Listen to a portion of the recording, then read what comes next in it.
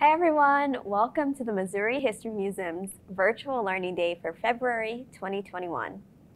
This video is part of our virtual craft room, and our theme for this month is African American Arts and Culture. My name is Victoria, and today we'll be creating portraits in the style of Kehinde Wiley's large-scale oil paintings. The story of the African American experience in the United States can and has taken many different art shapes and forms throughout history.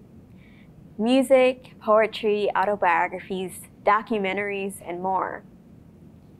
While paintings, drawings, and sculptures, also known as visual arts, can be used to tell a story using different styles, tools, shapes, and even colors.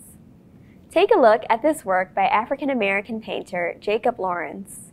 This painting is called Great Migration, and it represents the period from around 1916 to the 1930s when millions of formerly enslaved African Americans left southern states like Alabama and Louisiana to go north to cities like St. Louis, Chicago, Detroit, and New York City for more job opportunities and more fair treatment.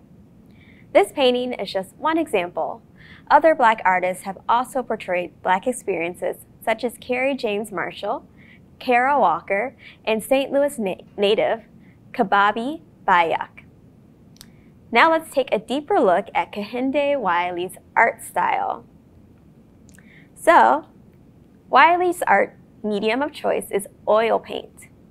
We are going to use photographs today to recreate his paintings, but he paints these models by hand using oil paint in a very realistic way. He chooses to use oil paints because it's central to Western European culture. Think of all the kings, queens, and other royalty we have portraits of from Europe, and later on, wealthy families in the United States. The paintings portray dignity, and his work is motivated by his passion to represent normal African Americans in regal stances and regal poses that these kings and queens assume in their portraits. He uses oil paintings of contemporary African American subjects in poses that call back to those European and American portraits. They also call attention to the lack of representation in the visual art world. So in 2017, Kehinde Wiley visited St. Louis. He visited North City and Ferguson, and he had an interest in these places due to the 2014 protests. St. Louis was a hotspot for discussing race, injustice, and police violence in the U.S. And during this time, Wiley asked several African Americans he encountered to model for him.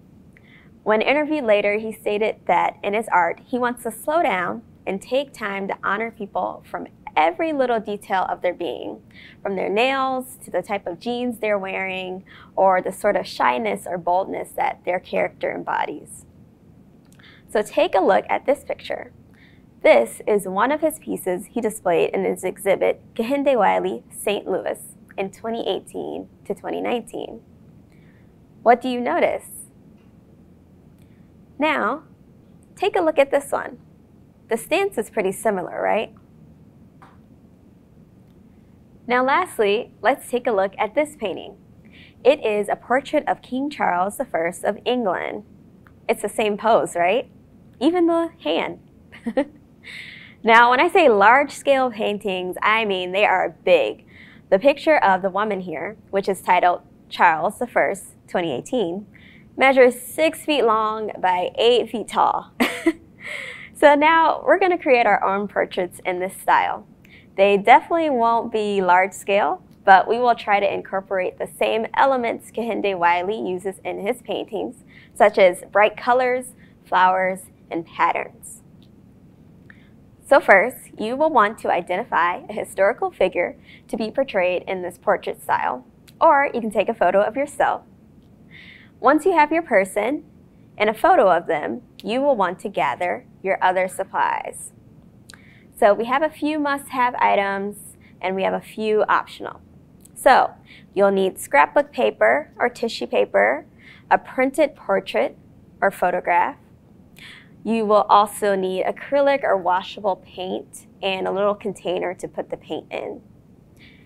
And lastly, you will need a black paper or some kind of foam to make a frame. And of course, you need your photo or a printer to print out the photo. So for our optional, you have a lot of options here. You can use something like bubble wrap, okra, celery. When they're sliced, they make a really cool and flowery type of stamp. You could also use something like a pencil eraser or a group of pencils stacked together like this.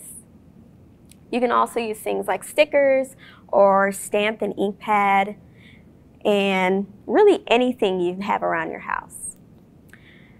Mod Podge is also an optional if you want to seal everything in, and double-sided tape, as well as cardboard or a cereal box, something a little thicker. Okay, so let's get started. So first we'll want to take our cardstock or cardboard as the base of our painting.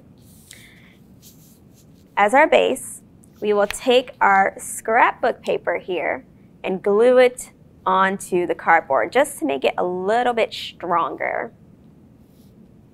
All right, so please note if you use tissue paper here, you'll want to wait just a little bit longer to make sure it's completely dry. So now we will prepare our stamp if you're going to use a stamp. You can use any of the optional items provided in the material list to create a flower type of stamp. This one here I made by rubber band together 7 different pencils to make a flower shape. And you can also use something like okra or celery. Those create really cool shapes. So you'll want to dip your stamp into the paint. Or if you're using bubble wrap, you want to paint the paint on to the bubble wrap, the texture side. Now, shake a little bit of paint off, and you'll want to gently press and evenly press on your paper. And then after the paint dries, you can draw on stems or leaves. So try to do this in a pattern. Okay, so that's one way. Like I said, there's so many different ways you can do this. So we'll prepare our photo next. So we want to take our photo and cut out the main subject. You can choose to leave a small border, or you can cut directly next to the outline of your portrait subject. So my image here is a Percy Green, and he's holding up the arch. And I thought this was a pretty regal picture, so I picked this one. And Percy Green is an activist and social worker who was born in St. Louis. He is most well known for climbing up the side of the arch, which was under construction in 1964. He did this to protest against unfair hiring practices. The company in charge of building the Gateway Arch didn't hire one single black contractor or worker to help complete the project. So Percy Green and his friend Richard Daley took action. They made a plan to climb the arch as protest and as a way to draw attention to the issue. So the two climbed up the construction ladder during the workers' lunch break, 125 feet in the air, and they stayed there for 5 hours. It was a dangerous way to protest, but it gained a lot of national attention. I don't know about you, but I cannot imagine being in the air on a ladder for 5 hours. So I have my photo and I have my background. And once your pattern is dry from your stamps, or almost dry, you can glue down your photo or tape it using double-sided tape. All right, so after we do that, the lower half of the photo, or anywhere you want other than their face, you can continue to use a flower pattern on top of the photo as you see fit. All right, so let me glue down my photo.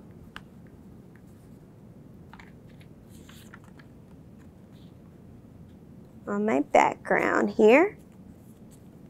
Okay, and so here I've cut out little pieces of my scrapbook paper. All right, I have a lot of floral scrapbook paper. So I'm going to start gluing these down. You can glue them down as you see fit. I also have this nice border that I'm going to put on the bottom. So in almost every portrait, especially in the St. Louis gallery, there are many flowers. So what do you think of when you see flowers? What do they remind you of? Something soft or delicate maybe? Well, Kehinde uses these images to create a softer image. So let's see. I'm just gluing these down wherever it looks nice. And so if you use stamps, you'll just want to stamp on the photo wherever you like.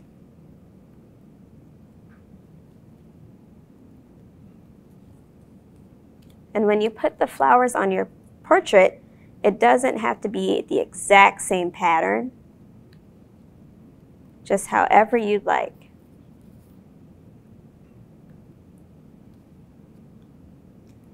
All right. And lastly, you'll take your photo and you will glue it down on top of the black paper. And this will create a frame.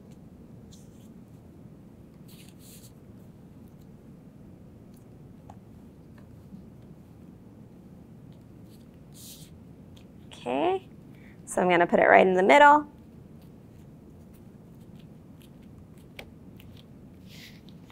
And ta-da!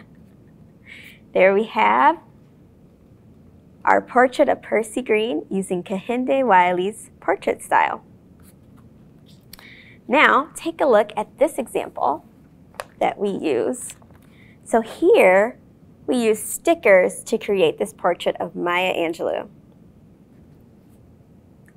So, like I said, almost anything that you have at home. And here is another example. I just drew on flowers in a pattern with the stems. Okay, so for more inspiration, be sure to check out Kehinde Wiley's St. Louis exhibit, and that's under our description box. So it's also a lot of fun to look at the titles of his work and then search the name of the piece in Google. And for the St. Louis collection in particular, some of the poses were actually inspired by artifacts in the St. Louis Art Museum. So we would love to see what you all have created. So be sure to tag us at MHS Learn, and as always, keep making history. Bye.